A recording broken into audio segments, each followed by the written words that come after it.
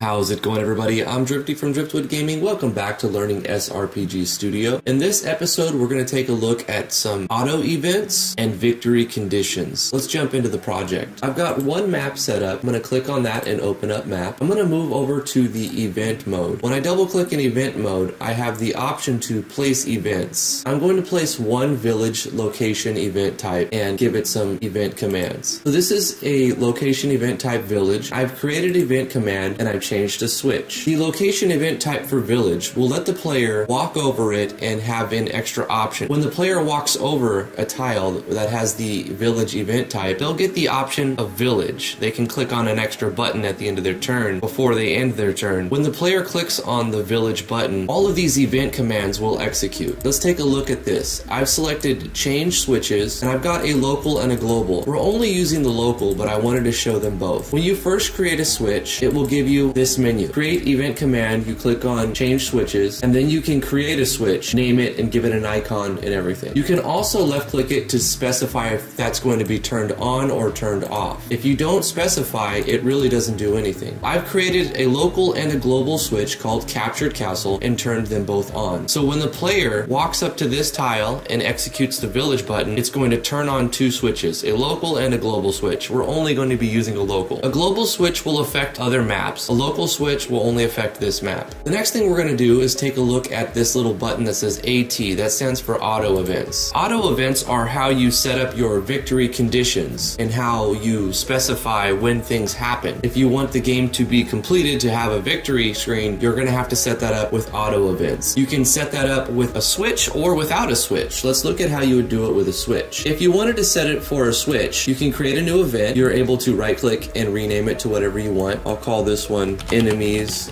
Dead. It's completely arbitrary what you name your events. When you have created them, you'll have the option to add requirements for this auto event to run. Auto events happen automatically, but you have to specify when you want them to run. You use this conditions page for them to specify that. You click the three dots and you specify using all of these possible conditions. So everything in here is a way for you to specify when you want something to run, and you can use multiple conditions as well. So in this one, all I've done is required that the local switch captured castle be on. I've got that set up. I hit OK. That's why I have the local switch captured castle on as a requirement for the victory screen to play. Once we've set up the name of the event conditions, we can select create event commands to set up what we want to happen when all of these conditions are met. I've put in a show message, and this is a simple message that just shows the hero's face saying the castle is cursed, and you can select what face you want to play. Then I've done a unit transformation, turning the hero into a skeleton and executing that move. And then I've done a chapter complete. This is how you beat, this is your victory condition. So let's take a look at how we would get to this. You click on create event command and you click on battle. Then you go over to chapter complete. Clicking on chapter complete will bring up another menu. You select the next chapter that the player goes to. If you only have one map, then it'll replay this map. You can specify if you don't want a save screen, if you want to go to the save screen, if you want the player to go to their base and save, or do you want the player to go to their base without the option to save. Your difficulty will also come into play when switching maps. So I've selected go to the base after we've completed the chapter. We can either capture the castle and curse one of our members until they turn into a skeleton to beat this map and complete the chapter.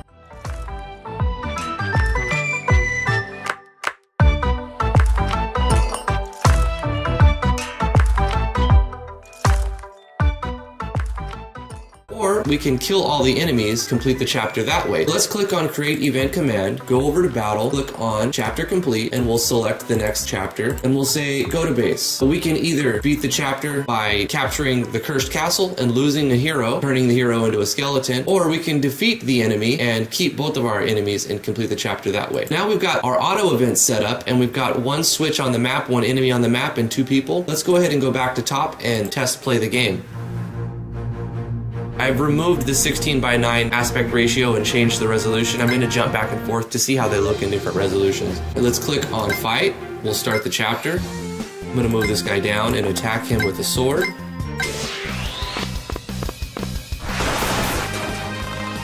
We got a critical and killed him on the first hit.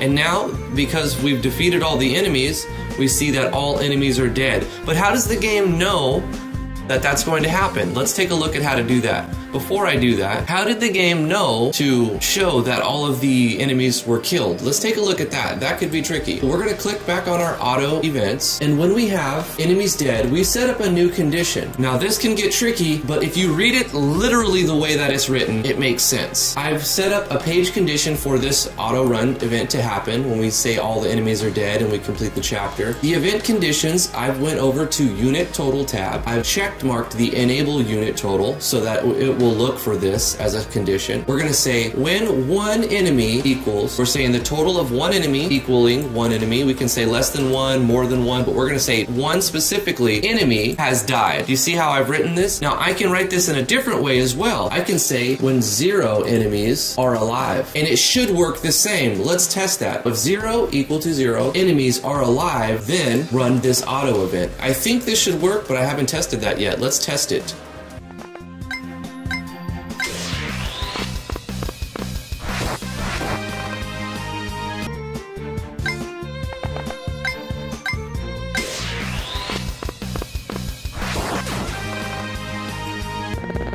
All enemies are dead, and it works just the way that I thought.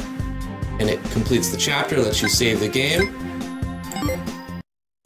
and it takes you to the base. Excellent.